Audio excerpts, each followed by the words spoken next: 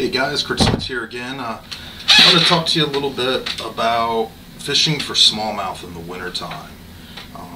And it's a surprisingly good species to go after, even though they're black bass and the water can be really cold. To go chase them in the wintertime because they're a little bit more active than other fish, and they will take a lure, and at least when you hook them, they'll fight. So you get a lot of, for me it's about the fight, man. If the fish are wet socking it in, not as much fun. So smallmouth is something that you can target in the wintertime and have a really good time doing it. And I just want to go over some of the stuff that you want to do. So the first thing is how to locate them, because they're not in the typical spots that you find them in the springtime or the fall. They pull back to these deeper holes, and some fish will travel miles to do this, and other fish won't.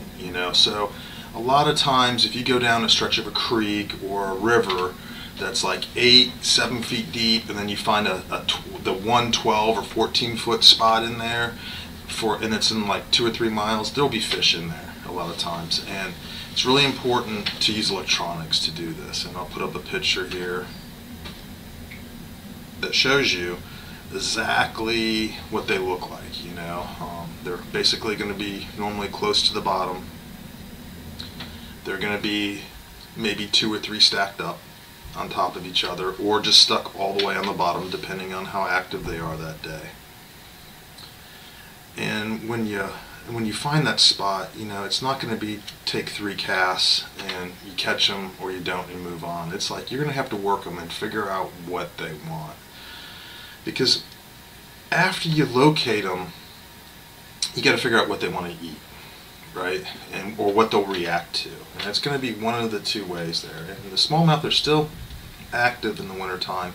Even at like 37-degree water, they slow way down, but they're still active. Like if you fish the same stretch over and over, you'll actually see them move up shallower out of the deep hole, and you'll kind of see small groups moving around together real slow, and they're just kind of foraging for some easy meals, because they don't want to work real hard in the wintertime, so they're looking for those easy meals. So sometimes they'll be moved out of that hole a little bit and be a little more active, especially on a sunny day, on a day that maybe was at the end of a warm-up, that you had like 2 or 3 days where it warmed up a little bit and the temperature bumped up a couple degrees. That will help them, get them to move.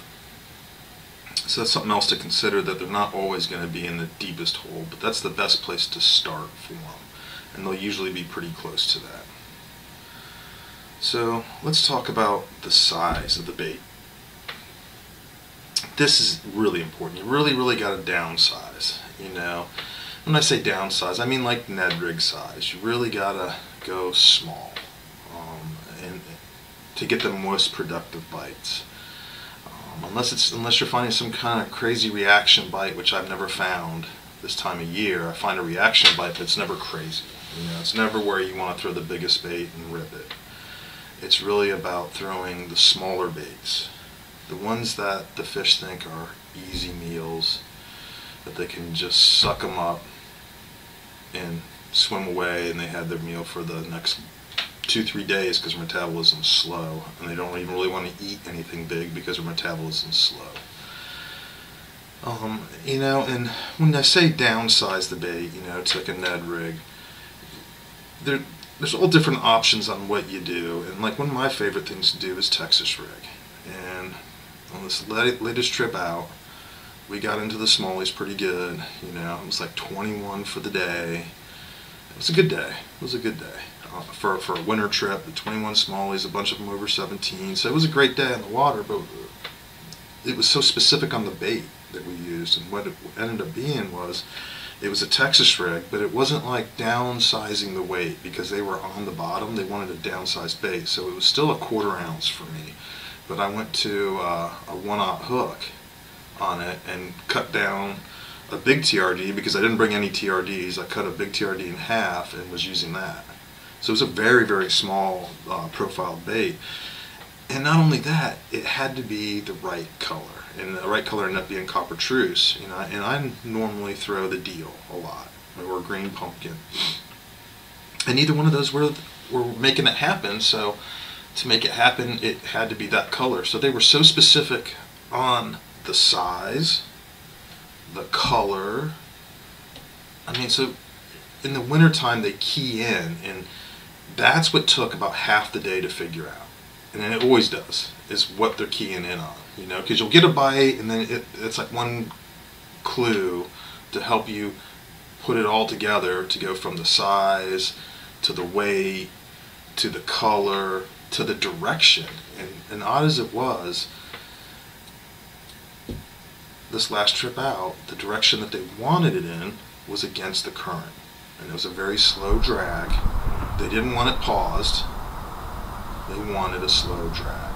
And I say a slow drag, it was about a half mile an hour, and it was against current. And honestly, because of how the bite was, and what I was doing was, is I was turning around backwards, I'd cast way out, and then I would just pedal backwards really, really, really slow, so I could get that good hook set, because they weren't hanging on to it long. And this comes back to the size of the hook that you want to use, and using a thin wire hook really helps here, because sometimes they don't even know that they've been hooked with those thin wire hooks, because they're so thin and sharp. And that's what I use. It was a thin wire hook, and it helps dramatically in the wintertime to get those extra bites. And so going backwards was allowing me to get being a little bit quicker on the hook set and getting a little bit better hook set, which helped my numbers go up, because they were biting. They weren't biting really aggressively, you know, because sometimes they were following it and just picking it up, so your line would just kind of feel weird and slack, and then, you know, you pull up and boom, there would be a fish. And I'll put a little clip in here to show that too. And so the direction is super important, the speed was super important, and I only caught them that one way, you know, no matter if I casted it, if I dragged the bait, it didn't matter what direction I did it in. If it wasn't against the current, they weren't biting it. So that it just shows you how specific in the wintertime these fish can get. And they get that way in the summertime too sometimes, but in the wintertime it's even more, and the bite's definitely more challenging in the wintertime. So doing everything you can to increase it. And then the final little thing that I did to kind of trick them into biting and hanging on a little bit longer was using scent. And I feel like scent in the wintertime actually goes a little bit longer, because it gives you a split second more of them holding it in their mouth in the wintertime to really get that good hook set into them. And it's all about getting that hook planted properly.